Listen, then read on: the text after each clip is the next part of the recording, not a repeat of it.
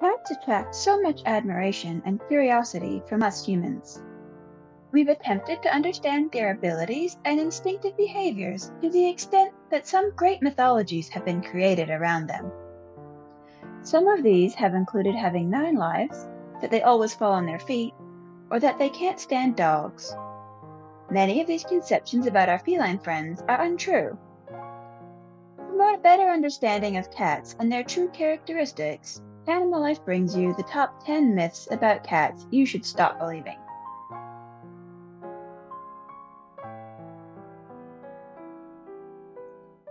Number 1. Cats have 9 lives. Who has not heard that cats have 9 lives? This is perhaps the most widely spread myth about cats, even if most people take it with a pinch of salt. Perhaps it comes from a cat's agility and ability to escape accidents or avoid fatal falls. It might even come from some ancient story told through generations. The unfortunate reality is a cat only has 1 life, just as we of all other animal species do. Additionally, while they can be good at taking care of themselves, they're not invulnerable. They require preventative medicine and special care with food and hygiene to ensure a long and healthy life. Number 2. Black cats bring bad luck. This untruth has its origins way back in the Middle Ages, when black cats were specifically associated with witchcraft. In addition to being a baseless prejudice, this belief can be highly negative for black cats.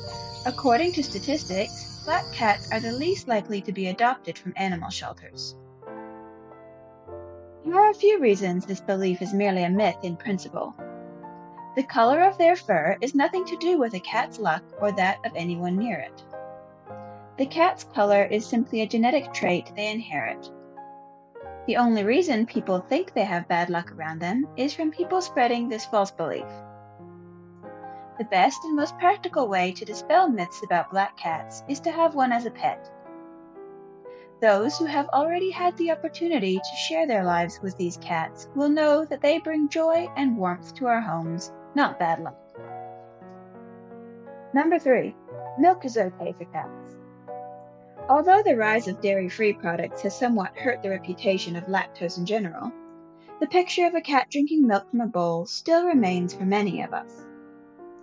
This is why a lot of people still think it is okay for cats to drink cow's milk. All mammals are born to drink milk. It's the food they require to develop as infants. However, their bodies change as they grow and develop new nutritional needs. Because of this, they also develop different eating habits. While they are breastfeeding from their mothers, mammals produce a large amount of an enzyme called lactase, the role of which is to digest the lactose from their mother's milk. Once they reach the weaning stage, the production of this enzyme progressively declines. This is to prepare the animal for its transition to solid adult food, as well as helping them to cease consuming breast milk and becoming capable of feeding on their own. Although some cats may still produce a certain amount of lactase enzyme, the majority of adult males are allergic to lactose. The consumption of milk for many of these animals can lead to severe gastrointestinal issues.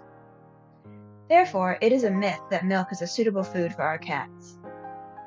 In the case of feeding kittens, which don't have access to the mother's milk, we must give an artificial milk formula available in veterinary clinics. As for adult cats, there are many commercial food options which are prepared to meet their particular nutritional requirements. Number 4. Pregnant women should not have cats. This is a sad and unfortunate myth which has ended with some cats being abandoned by their owners when someone in the family falls pregnant. The origin of this myth is the apparent risk of transmission of a pathology known as toxoplasmosis.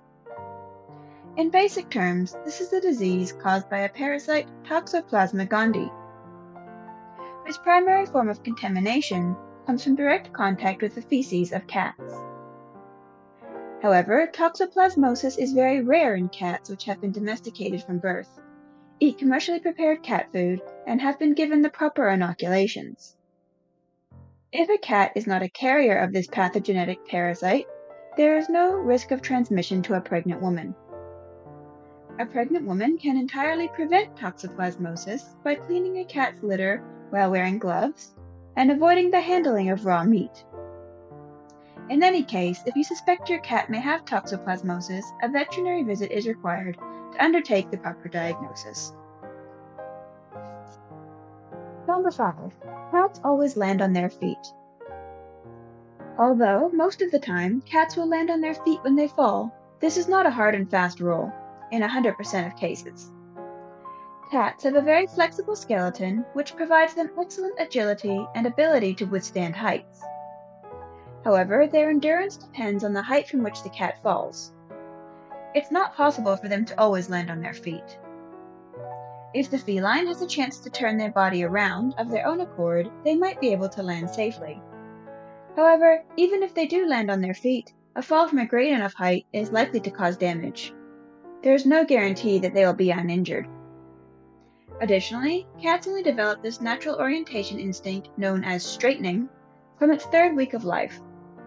This is why falls are especially dangerous for baby kittens, and really they should be avoided throughout the cat's whole life where possible. Number 6. Cats can be educated alone. Although cats can naturally develop many instinctive skills and behaviors characteristic of their species, it doesn't mean they can educate themselves 100%. Actually, training is not just possible, but highly encouraged for cats. Proper education will assist your kitten in properly adapting to life in your home, get on with their human family, and make behavioral problems less probable as they get older. Number 7. Cats are traitorous and do not care about their owners. Felines definitely have an independent nature and lean towards solitary habits, but this doesn't mean that cats don't care about their owners. Certain characteristics are simply inherent in their character. However, domestication has altered and continues to do so in many aspects of a cat's behavior, promoting better exhibitions of cooperation and coexistence. Many people compared the nature of cats to those of dogs, but this is not really fair. They are different animals with different types of life and ethograms. Canines have always lived in packs to ensure the survival of their species. Cats, along with their closest relatives, have had to survive as solitary beings, hunting their own food and looking after themselves. This means they are often uncertain of unknown individuals and circumstances as a type of self-preservation. Number 8. Cats and dogs do not get along. As we have previously discussed, a positive home life and early socialization can help sculpt certain facets of feline behavior, and the same can be said for dogs. If a cat is properly introduced to a dog before the age of 8 weeks and keeps a regular relationship with them, they'll learn to think of them as a friendly creature. Even some cats which have experienced this type of proper socialization get on well with dogs. Number 9. Cats see in black and white. Human eyes have 3 types of color receptor cells: blue cone cells, red cone cells, and green cone cells. This is how we're able to distinguish between a large range of color and tones. Cats and dogs do not have the red cone cells, so they're not able to perceive pink and red tones. They also have trouble with recognizing the intensity and saturation of colors, but it's incorrect that cats can only see in black and white, as they can distinguish 2 tonalities such as blue, green, and yellow. Number 10. Cats need less care than dogs. This particular myth can be pretty dangerous.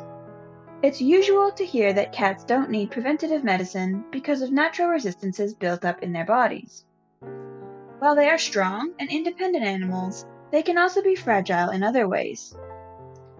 As with any other type of pet, they require a particular level of care with their food, hygiene, vaccinations, deworming schedule, oral hygiene, physical activity, mental stimulation, and socialization. It's a great myth that cats don't need to be looked after as much as dogs, and neglecting any of your cat's needs can end up in health conditions down the line. That's our video for today. What do you think? Are there any more false myths you'd like to share with us? If you enjoyed today's video, Give us a like, subscribe to our channel, and we'll see you next time.